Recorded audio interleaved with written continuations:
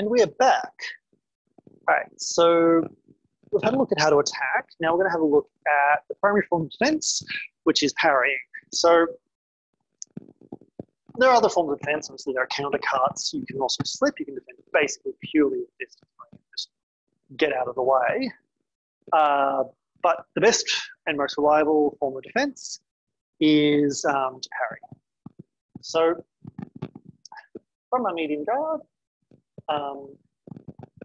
we're going to start with the first parry, which is also parry of tierce. There's a point in British fencing where the numbering system they use for parry specifically changes to the numbering system of French foil. In the early 19th century, the parries are numbered with the cuts they parry. So cut 1 is parried with parry 1, cut 2 is parried with parry 2, and so on. Then when you get to late 19th century, they're using French numbers, which just don't correlate to the cuts at all. And until I learned French foil, I couldn't work out how these two numbering systems related, because the British keep the same numbering for cuts. Delightfully confusing. All right, so the tierce parry is fairly simple. All I do is I turn my hand over to basically the same angle as cut number 2. So this is my cut number 2. Cut my hand the same angle. I bring my tip up, and I bring my hand over so it's in line with, so basically my thumb is in line with the outer edge of the body. So I'm not parrying way over here because I'm likely to catch my parry and be fainted easily. I'm parrying just to here. The tip of my sword is either on the center line if I've got a very short weapon, or if I've got a slightly longer weapon. The sword is just long enough, it can actually sit across the blade, can sit across the center line and still cover me. And I perform the parry. Let's just go back. And you want to do each of those movements together. So all I do is turn my hand over, move it to the side of my body, move my tip up, and that's the tierce parry. Tierce parry. All right. So I'll get you to start following on. We're just going to go from tierce parry to guard. So I'm going to pull out. So tierce, back to guard, tierce, back to guard, tierce, back to guard, tierce, back to guard, tierce, back to guard, tierce, back to guard, tierce, back to guard, and tierce, guard. You notice the difference between the parry and the guard? The tierce guard is here, tierce parry is here, it's higher. So when I'm parrying, I am purely defending. So I let my tip drift up to make sure my opponent doesn't skip over it. When I'm in guard, I want to keep my tip down so I can thrust, even though this guard is kind of closing off that line of attack. And this is the same for every parry. The next parry, which is cart, you can have the cart parry or the cart guard. And something you can experiment with if you're able to bout with this in isolation is fencing out of those different guards to see which one you like. Okay, let's move on. So as I mentioned before, the next parry is cart. All I do for that, so turn my hand over to basically the same hand position as cut number 1. I bring my hand over to, so my thumb is in line with the outer edge of the body, and I bring my tip up so that my opponent can't feel it. And you want, if you've got a short weapon, like a shorter cutlass, you want your tip on the center line. If you've got a longer weapon where you can get away with this a bit, you actually want your tip, tip in line with the other edge of your body so that your sword is in front of you. Right. So again, what I do is turn my hand over, bring my tip up, and move my hand to in line with this edge of my body. So get you follow along. So cart, back to guard, cart, back to guard, cart, back to guard, cart, back to guard, cart, back to guard. And something very important, when I'm doing these positions, I'm moving from my elbow. I don't want to let my elbow drift into my body because that will collapse my shoulder and mean that my whole structure will collapse too hard. So if you ever do wrestling, when you're grip fighting with someone, if you can get their elbow inside the line of their body, so if you can get their elbow into here, you can collapse. You can take all the strength out of their shoulder and start throwing them around.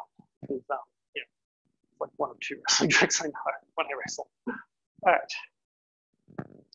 So, card, guard, card, back to guard, card, back to guard, card, back to guard, card, back to guard, and card. Yeah. Something you can do if you're practicing on your own is get a mirror. I just use windows. I've got some nice falling windows here.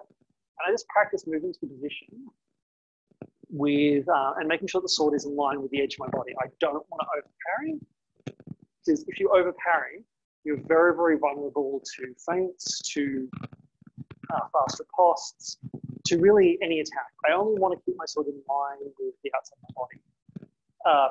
And this is doubly important if you're ever in group combat, because in group combat, you know, and you have to defend a 3D space, you don't want to parry too far and have someone then hit you from like all the way over here. You want to keep your parries nice and tight, and if you need to cover, even retract them a little bit so that you don't expose yourself to being attacked.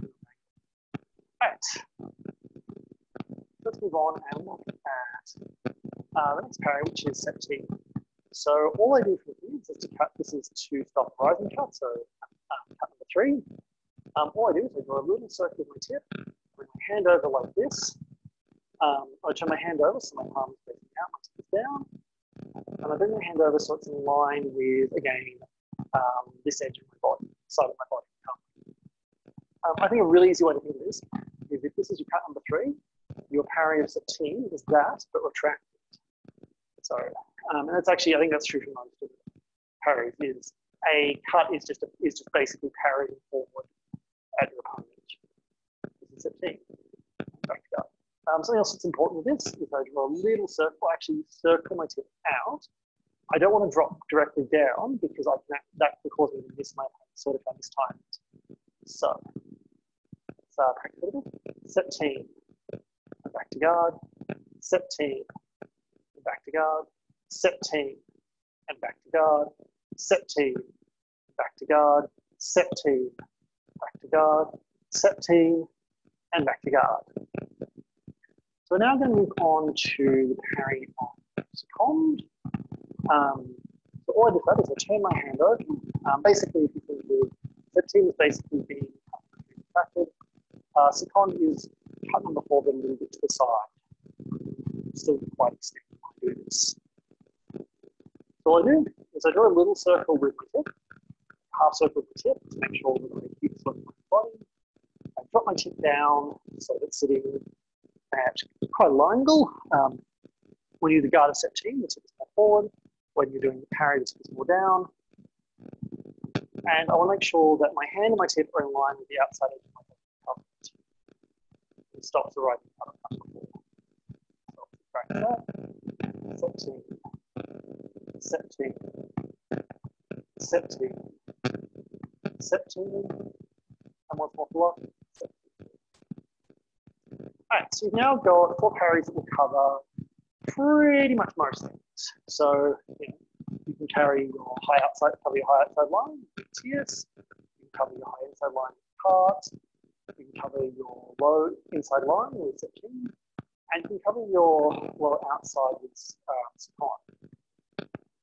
But let's look at just modifying those slightly, or primarily modifying the guards of TS part.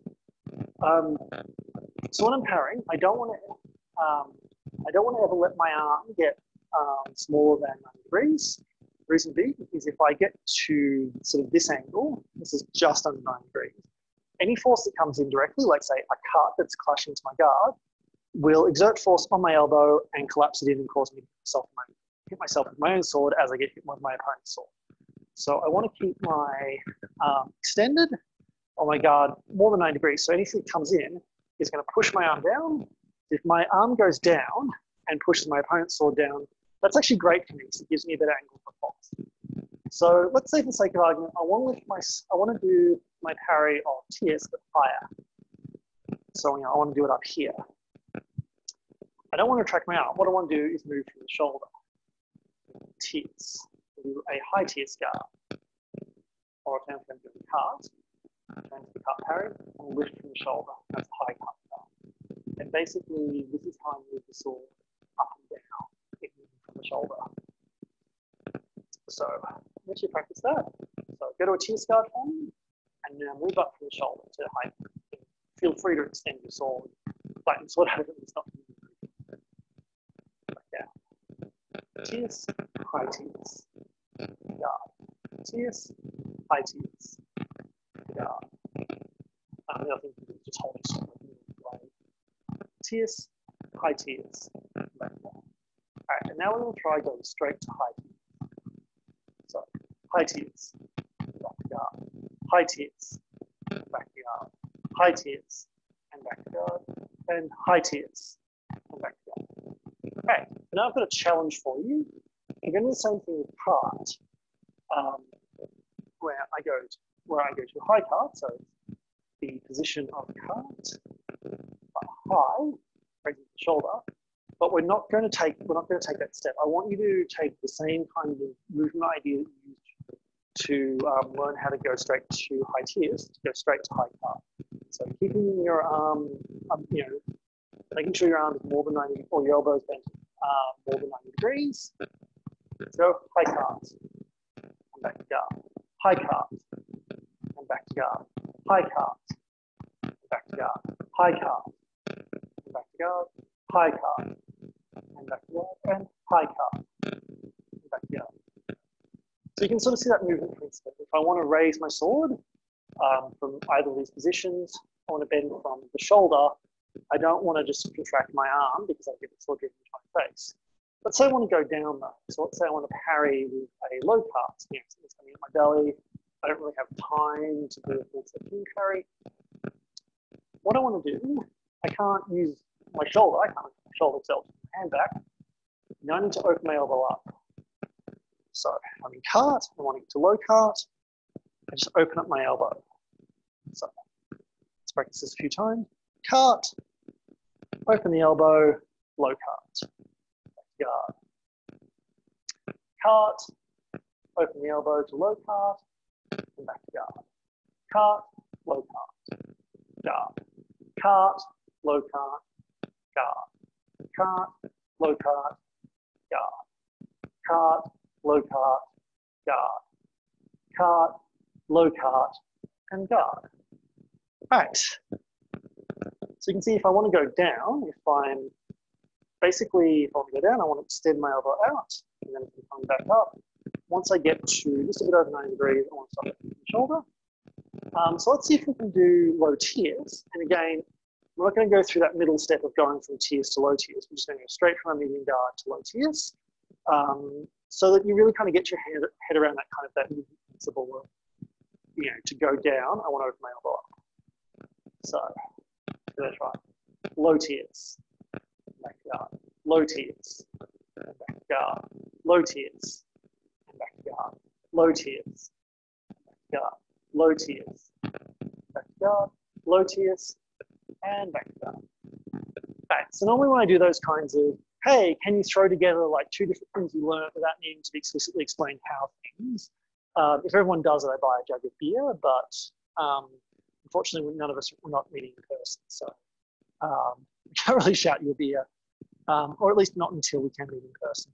And then if you want to come to our regular class or meet up at a convention, then yeah, I guess I'll be shouting a lot of people beers. But anyway, those are just some of the basic parries, and certainly enough to get your fighting. So before we move on though, are there any questions? Take that as a no. So